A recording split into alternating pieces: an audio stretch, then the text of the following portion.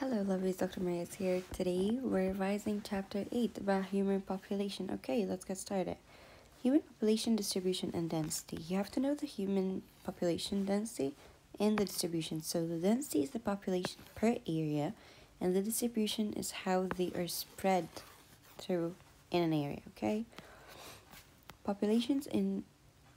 Changes in population size. Population, all organisms of one species that live in the same area at the same time. We took that before in chapter 9. Lag, log, stationary, and the carrying capacity. Let's start with the carrying capacity. The carrying capacity is the maximum size of population that an environment can support in terms of food, water, shelter, okay? Lag starts first before log. Remember it, the A. A comes first in the alphabetical order, okay? So lag, then log. A first, okay. What's lag, log, and stationary? Lag is the period of time in population growth when an organism is adapting to the new environment and has slow growth. Log or exponential phase, it's when the growth rate of population increases over time because it has all their needs and requirements, okay? Stationary phase is when the growth rate of population has slowed down to a zero as the carrying capacity has been reached. You can read this, but this is not really important. Let's jump on to what's more important. Birth rates, death rates, and the increase and decrease. Birth rate is the number of live births per 1,000 of population per year. Death rate is the number of deaths. Okay. Natural increase, it's the difference between birth rate and death rate. So you subtract death. Minus birth. My pen just died. I'm so sorry. Let's do it. Okay.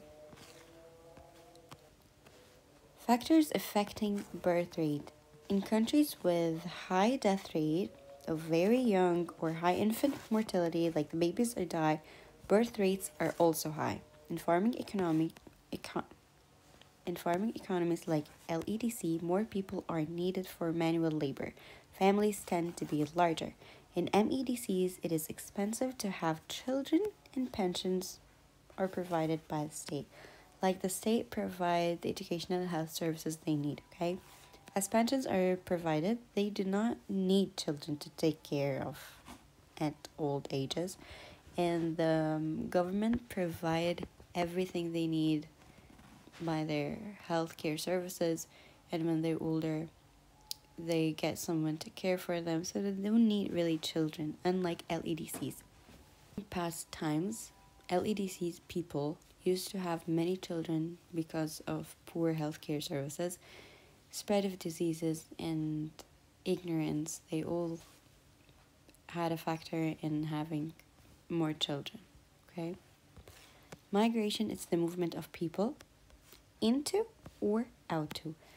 In starts with I, okay? So into an immigration that's coming into a country.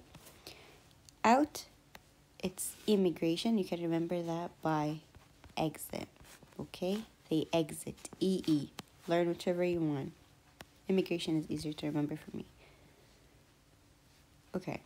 Most common worldwide movement is rural, from rural to urban, and of course you know this because of better water, better sanitation, education, healthcare services, and infrastructure and everything. Population growth, you need to know this, it's easy. Birth rate and immigration, okay? Minus death rate and emigration.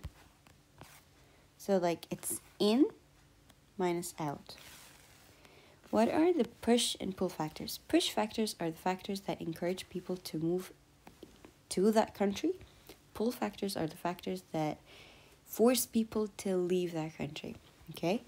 What push factors can we say? We can say poverty, drought, poor services like education and healthcare, desertification, rising sea level, anything. Pull factors, that those are the positive points that attract people. Like what? Like good supply of food, job opportunities, better infrastructure, better facilities for like services, and more of that. Population structure. population or age pyramid.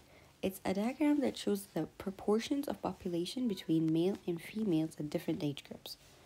As you can see here, that's an expanding young population, and that has to do with the LEDC. Okay, they are typical pyramids for LEDCs with high proportion, high young. As you can see, the base is very wide compared to that at the top. Okay, you got the stationary population like the USA. The population is mostly stationary, like they got high till here, and just low population of old people. And here you got this, the contracting old population Japan, and this stands more for the MEDCs. Okay, you got lower birth rates and more middle-aged people and less old people. Okay, let's see what's next. Dependent, those are the people in population who are not economically active, they do not work, such as people younger than 16 and people older than 65. They rely on others for their needs. Independent are people that can provide for themselves, and they are the working people aged between 18 to 65, or 16 to 65, sorry. Taxes from the independent populations. The taxes are used for education of the youngsters, provision of school, places, better infrastructures, better hospitals, better services, better education, better everything, okay? Managing human population size. Family planning. Family planning and contraception both fall under the category of education. Education is very important, okay? So family planning is an education. It's the method where the couples sit and decide the number of children they have and how many they can provide for, and which is mostly encouraged by government. Contraception, it's the usage or the methods to prevent pregnancy. Improved health and education. Make people more aware of the methods of contraception and family planning. Educate women so they can choose career over having children.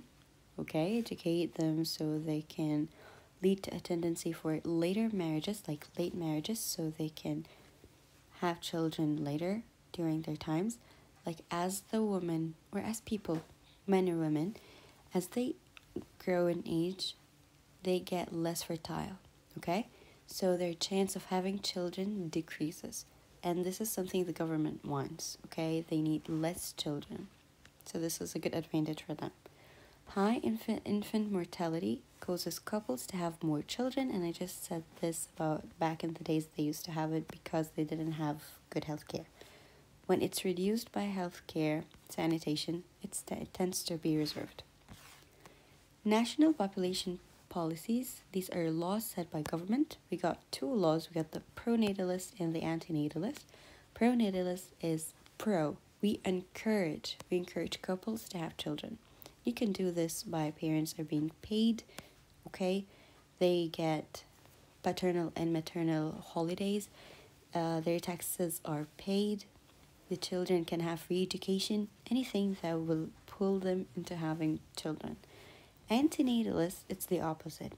It's the family or the government discouraging the family to have less children, okay? And they do this like the very famous one, it's the one-child policy. That's an antinatalist policy. In LADC, population increases too fast. These policies can form in weak measures, such as provision for the family planning, contraceptive, education, and more.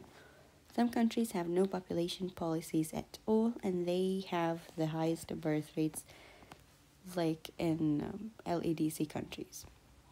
That was it for chapter 8. I hope it was helpful. If you need anything at all, don't hesitate to reach out to me. Thank you for watching.